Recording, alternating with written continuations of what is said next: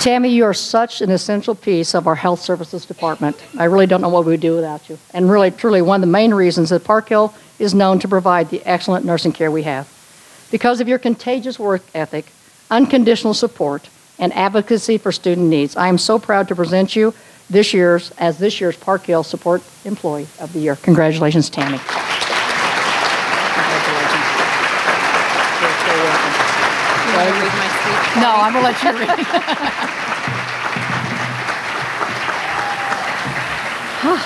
Okay. I am truly very thankful and humbled to accept this award tonight. I want to truly extend my congratulations to both Lori and Ann. I am honored to be recognized along such outstanding support staff. I also want to thank my family who's here with me tonight, as well as my Gerner family, Dr. Colvin and Julie Denny, who truly keep our department running, and all of our nursing staff. I could not do this job without you guys.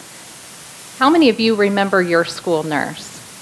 What do you think of when you think about that person? Do you think about ice packs, Band-Aids, maybe lining up for head lice checks? Or if you follow the news, you might think that all we do is play cards.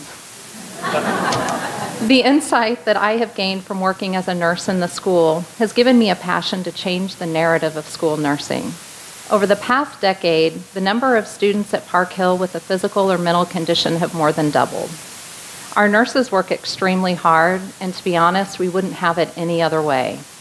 I love data, so to just give you a little bit of data, this year, as of last Friday, our nurses have seen 55,000 students for an illness or injury visit. We've given over 31,000 medications. We've provided more than 20,000 treatments. Those treatments could be anything from ostomy care to catheterizations to trach care. We also have performed over 16,000 health screenings. So that's over a total of 117,000 student interactions with our school nurse. It's pretty amazing. We all know that health and learning go hand in hand, and our nurses play a vital role in education. When students come into our health room, we're not just assessing their health need, we're really looking at the whole student. We're looking at their demeanor, we're looking whether or not they're in distress. We do a brief head-to-toe assessment. We pay attention to their interactions with students and other staff. We want to try to really understand their whole story.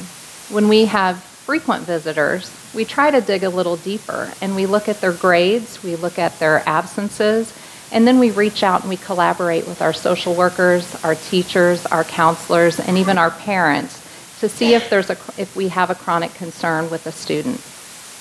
We do this collaboration so that we can meet all the needs of the students so we can get them back into the classroom ready and able to learn. Preparing for this speech has given me the opportunity to reflect on my time at Park Hill and why I truly love this job and the people that I work with. It's filled my cup to think back on all the students that we've had the privilege to care for. I hope that our Park Hill students will look back on their school nurse and feel like they were safe, cared for, supported, and loved. Thank you very much.